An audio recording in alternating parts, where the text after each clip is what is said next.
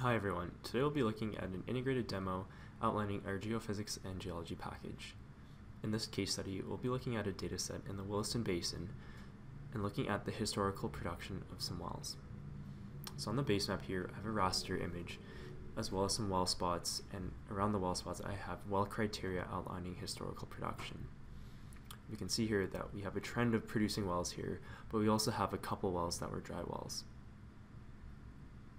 To get a more detailed view of the production, we can go into well properties and look at the actual decline curve.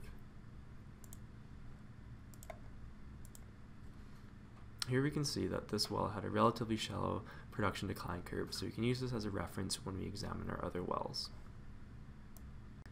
Next, let's take a more detailed look at this well by using the log editor. Here we can see our log curve data associated with the well as a generated synthetic. I have a zone here highlighted in green that highlights the Winnipegosis, which is a Devonian carbonate. I can also compare my other wells, the 4 of 23 and the 9 of 22, which are also on reef but were not producing. To get a better idea of the discrepancies between the drilled wells, a 3D survey was shot in the area. Let's go back to our base map now.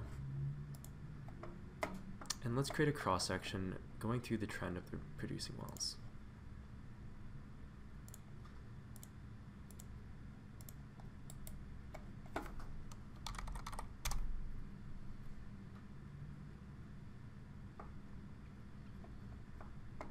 I can easily create cross-section spheres with a few or even hundreds of wells. Another useful feature I have is I can actually dynamically change the well cache distance. So right now it's set to 100 map units from the cross-section line. If I bump it up to 1,000, you can see that the wells quickly populate. I also have the option to move the cross-section. So this is going to be a 100-meter increment up or down. If I go to my base map here, we can see our cross-section line. I'll turn off our well criteria to get a closer look. And if I go back to our section here, you can see I can use these arrows here to move the cross-section. Let's take a look now at a cross-section that I've already created. In this cross-section, we can get a comparison of our producing versus non-producing wells and see if there's any trends we can infer. I have a log curve track outlining my sonic, gamma, and density curves, as well as surfaces generated from tops. I can change all these parameters here quickly on the left-hand side here under the object properties, as well as change the scale from fixed to map scale. Looking back at our cross-section now, if you look at our 8 of 22 well, you can see the prairie evaporate surface stops, and we need to add a couple well top picks. We can quickly add this by selecting our prairie evaporate top, and simply left-clicking along the curve where we think the pick should be.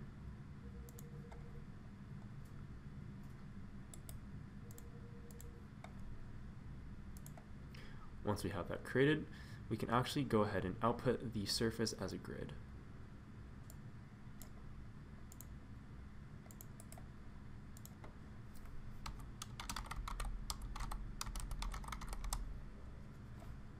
And let's take a quick look at the grid that we just created on the base map here. We can also quickly create grids using quick grid and contour. I can display a well ribbon. In this case, I have the Winnipegosis formation, but I'm also able to grid well information, production data, or even zones. Once you have your well ribbon posted, you use quick grid and contour and simply drag an area to grid.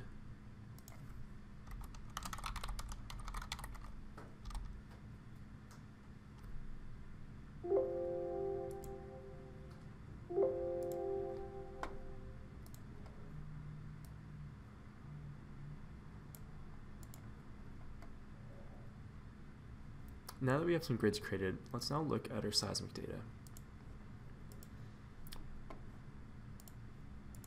Before this, I'm going to turn on some well criteria for wells that have sonic that will help us with synthetic work. I'm going to open up a cross line going through our 8 of 22 well.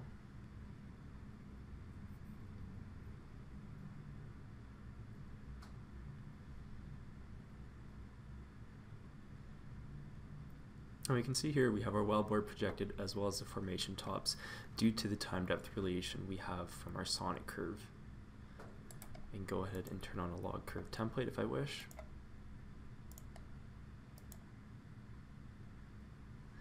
And here we can see our gamma, our sonic, and our density curves. We also can see highlighted in green our zone of interest. Let's go ahead and generate a synthetic here. So I can go ahead and I can select our 8 of 22 well, and here I can quickly generate from sonic and density a synthetic. I have the option to use theoretical wavelets as well as a wavelet file extracted from seismic.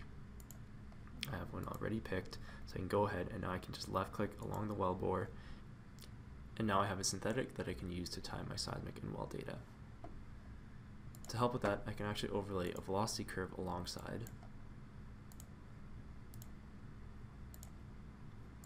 And with this, I can just get a better idea if I do any bulk shifts or stretch and squeezing.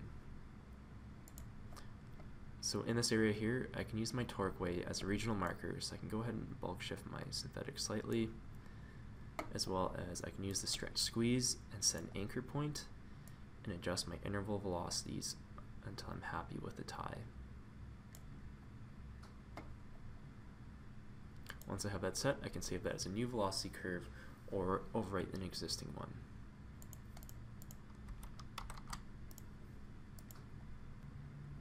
Now that we have a visual tie, we can quantitatively determine the tie using missed tie analysis. Before I do that, I'm just going to clean up our viewer here by just turning off some of the curves. I'm going to use the missed tie analysis tool, and I'm going to open up a window around our torque wave formation. So here we can see a zoomed in view where we can actually iterate and change the phase, static, and gain. If I use iterate, it'll actually go through automatically and it'll adjust the seismic in reference to the synthetic.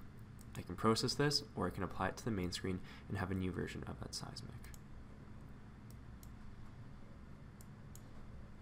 Now that we're pretty happy with this tie, we can go ahead and pick the Winnipegosis horizon. We can see that it follows a relatively strong peak, which we can set in our horizon pick parameters.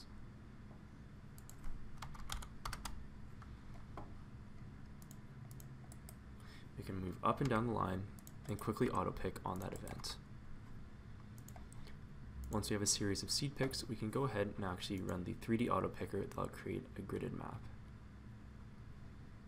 I've gone ahead and ran that already, and now you can see I have the Winnipegosis horizon showing the structure of our reef. I've actually run a smoother on it, which is under our horizon smoothing and attributes.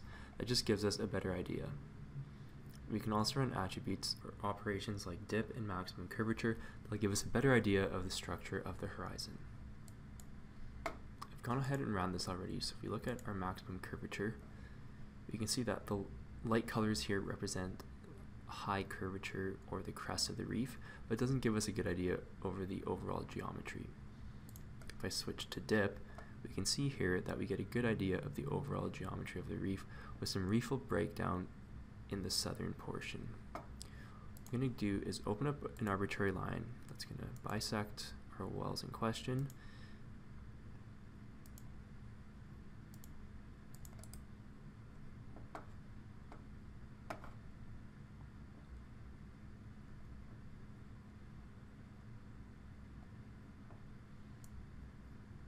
From this view here, I'm just going to adjust my base map a bit so we can see both on screen. And what I'm going to do is bring back our Winnipegosis horizon.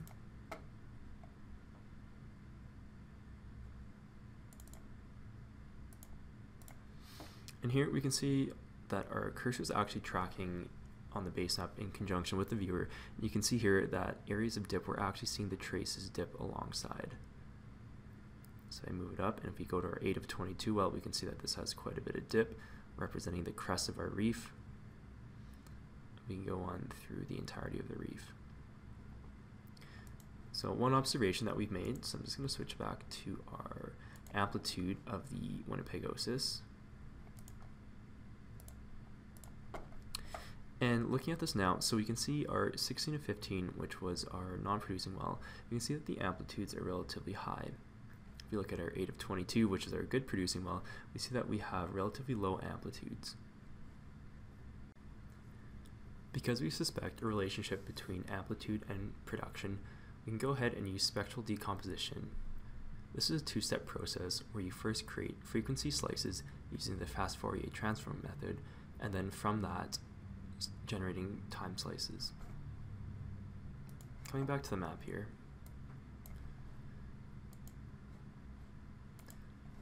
go through our first pass. So this is actually at 1 Hertz, so I can actually slice down until I see a frequency that I see amplitudes that correspond to a feature of interest. So I can go back and I can see here at around 30 Hertz, this is kind of highlighting that discrepancy between low amplitudes and production and high amplitudes and non-production. I've gone ahead and I've ran it a second time, and I've created time slices at 30 Hertz.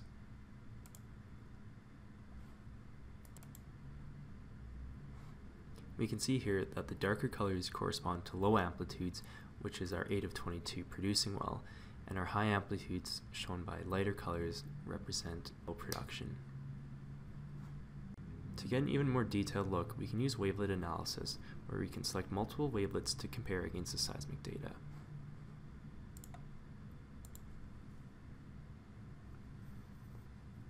In this example, I've selected 3 wavelets, one that's off-reef, one that's on-reef tight, which is a 16 of 15 non-producing well, and then on-reef porous, which represents our 8 of 22. Go ahead and run this.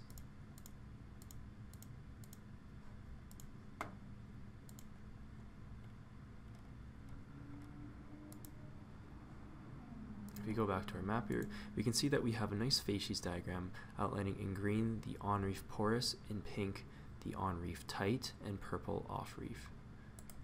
I can even go and use the culture editor and eventually draw a facies outline.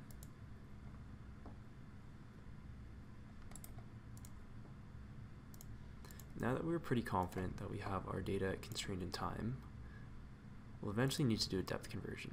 So right now I just brought up the Winnipegosis horizon again, and we're going to go through velocity modeling.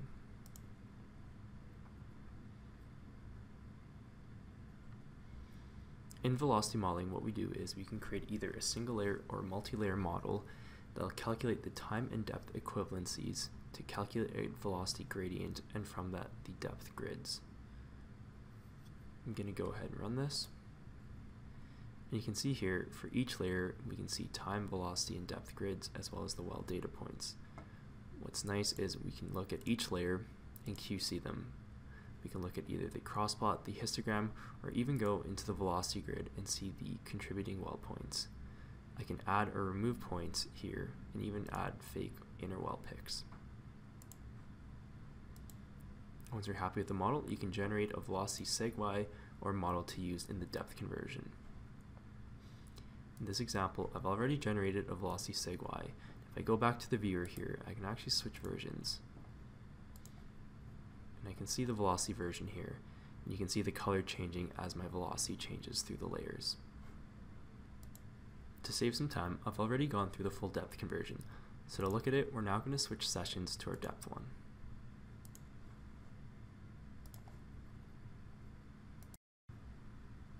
In our depth session here, right now I have a map of the Winnipegosis horizon that was converted to depth from our velocity modeling run.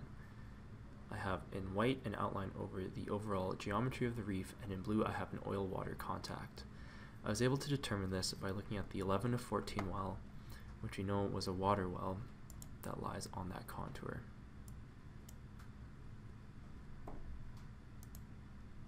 If we leave those culture layers up, and let's take a look at the spectral decomposition run that we ran previously. It's going to change the color bar to get a better image.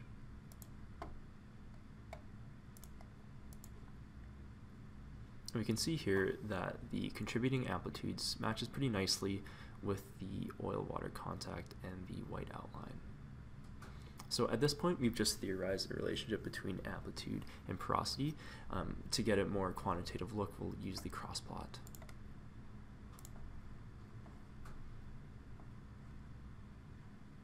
I'll go ahead and load a previously saved run I have here. And in this plot here, I have density porosity on the y-axis, and I have amplitudes from our spectral decomposition run at 30 Hertz. colored here on the right in the legend, I have a color bar representing the structural highs and lows of the well. I have an equation showing the trend line as well as the R-squared value showing an 85% correlation, which is pretty high. Just looking at this, we can see our 8 of 22 well, which we know is our producing well, has a relatively high porosity versus the amplitude.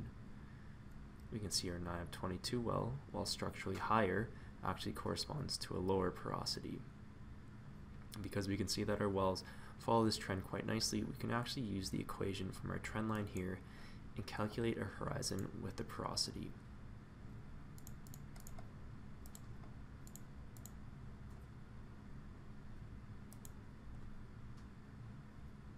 From our map here, we can see that the brighter colors correspond to high porosity and darker colors low.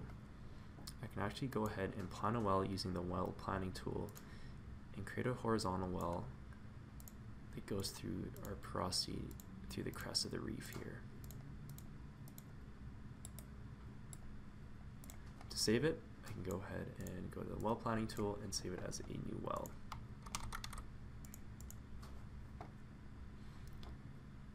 We can actually take this a step further and open our 3D Geophysics tool, which allows us to view all our data three-dimensionally. So right now I have my seismic data as well as the Winnipegos's depth grid, and you can see here I have that well that I just planned out that shows going through the crest of the reef quite nicely. In 3D Geophysics, I also have the option to generate contours on the fly using the GPU, which creates it almost instantaneously. I can change my parameters here